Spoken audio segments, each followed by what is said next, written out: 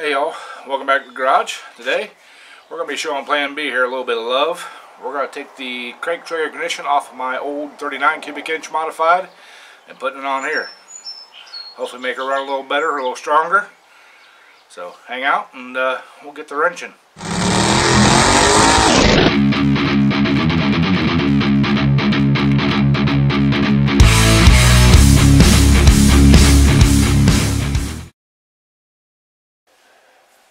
Alright y'all, if you guys follow along on the Pro Mod engine build I'm doing, you see me set one of these up on it.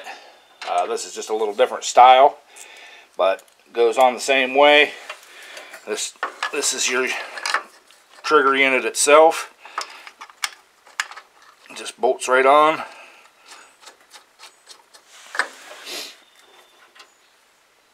In my opinion, this is just a much more superior ignition system than the stock, especially when you're running high RPMs.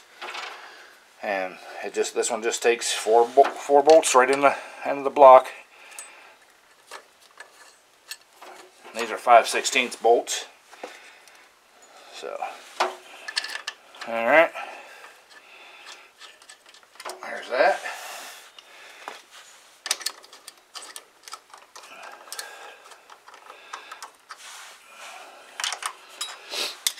Alright, I'm going to grab my little impact, tighten them up, and then we'll get the magnet ring set on there, so hang on.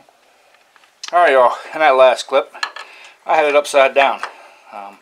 Noticed it when I went to tighten it, so, and it does kind of matter, so, I mean, if you set your magnet ring up right, it wouldn't matter, but, well, I want to do it the way that I had it on the 39. So we're flipping it over.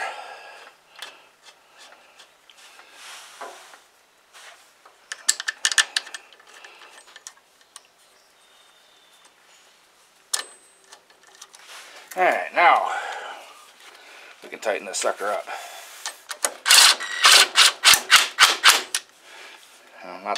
Not too much, just a little ugga-dugga there.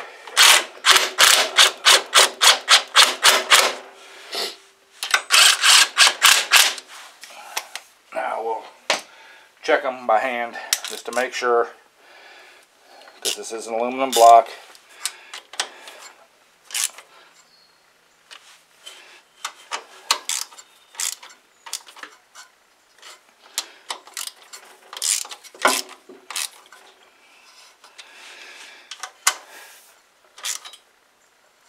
Okay, there. Now we just got to route our wires up through and across and go back to the back there, and we're going to pull the stock coils off and put the other coil pack on. So let me get the camera moved around and over there, and we'll do on that. There you go. While we're on this end, I'm going to go ahead and put the magnet ring on here, and let's see if you guys can see there. This ring was off of my 39. It's got 1 1/4 inch crank. This is 1 inch. So I made this bushing up to take up the gap, because I didn't want to buy a new ring because I already had this one. And what I did is, this is a steel bushing. So I drilled holes. There's Allen set screws that hold this thing on there and there. So when I made the bushing, I went ahead and, if you guys can see that in there, I went ahead and drilled all the way through it, so that my Allen set screw there will actually contact the crank. Now, to set this up, there's the magnet right there, and Kohler does this really cool thing where the #1 cylinder is lined up with your keyway. So we're going to get that back on there, and you don't want it touching the plate. You want it out just a hair. And take my Allen wrench here.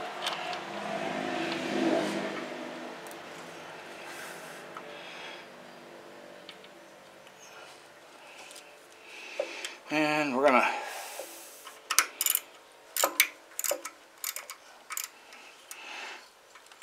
that's pretty close. Now we'll turn the motor over because I can't get into the bottom one here. But I'll turn the motor over and tighten that, just snug it up, because we're going to have to adjust it. Once we get the coils on, I'll get my dial, or my timing. Yeah, you guys know what it is. I'll get that thing put on there, and we'll get this thing dialed in. I want to set it right around 36 degrees before top dead center, so I'm going to go ahead and get the camera moved over. We'll get the coils put on, get the wires ran, and get them secured, and then we'll come back and time this thing. Now, got the old coils removed.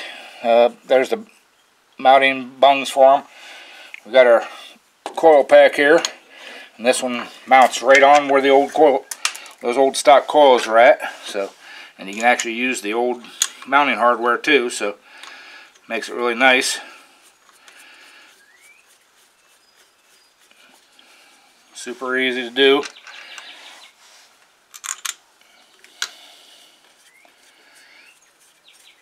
Just run them 2 screws in there.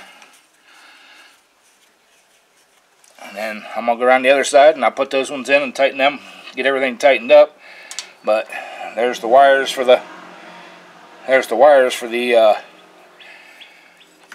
pickups, and we'll just bring them around. And of course you got a white one, black one, and 2 red ones. The 2 red ones are the hot going out to the triggers, and the black one and the white one are your left and right, your number 1 and number 2. You just got to go out, make sure that whichever one's on each side of the cylinder, or each side of the cylinder, side of the block, is the corresponding to the, here's your center one's the positive. These 2 are the signal coming back from the coil. So super easy. Like I said, let me go to the other side, get those bolts put in there, and get them all tightened up, and then we'll start doing some wiring. Alright y'all, I got the wiring all hooked up here, and I ran it around here to I got just a switch over there for the ignition. I will be getting a different switch. I don't like that one, but that's what I had. So, and we tied it into the accessory of the key. So that's I guess I got the wiring all done. So next is we're going to install the degree wheel and get it ready to go. So we'll put you out front here where you can see, and we'll show you what's going. Alright y'all, I got the engine set top dead center on the number 1 cylinder over here. I got the degree wheel put on, got it degreed into 0, and what we're going to do is this engine normally spins counterclockwise when you're looking at it from the PTO end here. So I'm going to roll it until I get to 36 degrees before top dead center.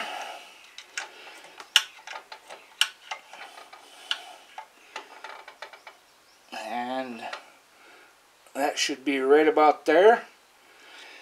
Alright y'all, I got that, we got it rotated there to 36 degrees before top dead center.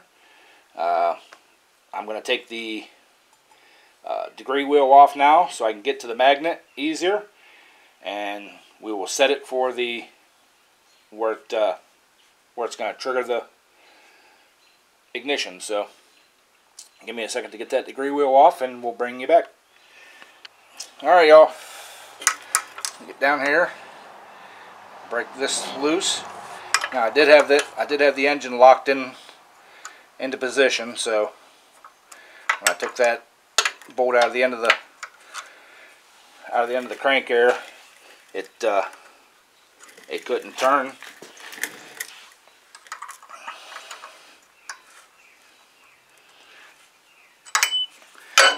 Alright, I'm having difficulties with this long Allen key or Allen wrench. I'm going to grab a shorter one. We'll bring you right back. Alright y'all, Got me just a standard Allen wrench.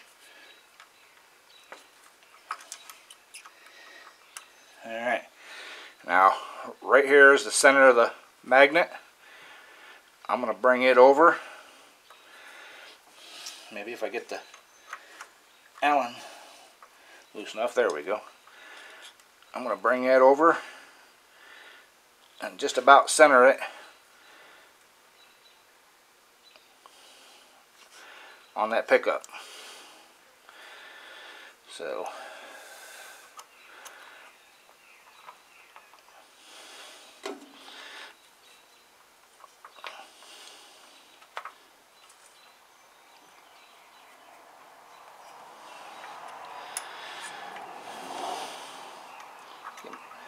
it's a lot easier to do when you're not have the camera set up, because I can be right dead in front of the motor here, engine, whatever you want to call it.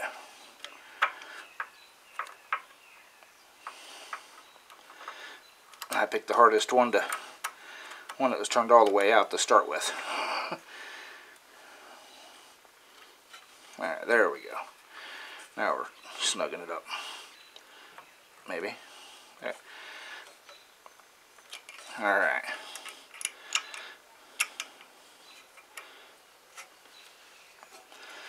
Alright.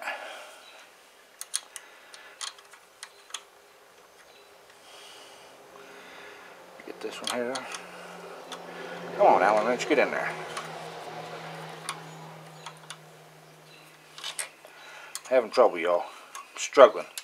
The struggle was real, my friends. The struggle was real.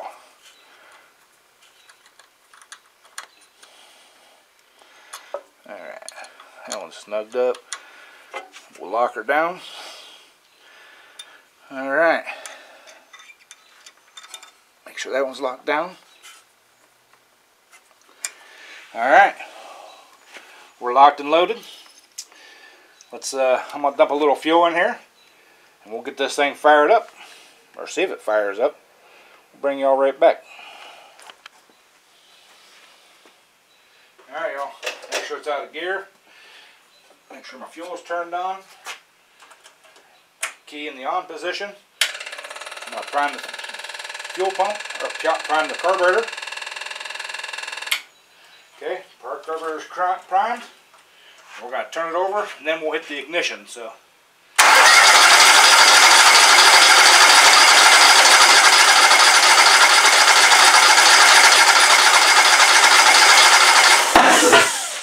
Woo!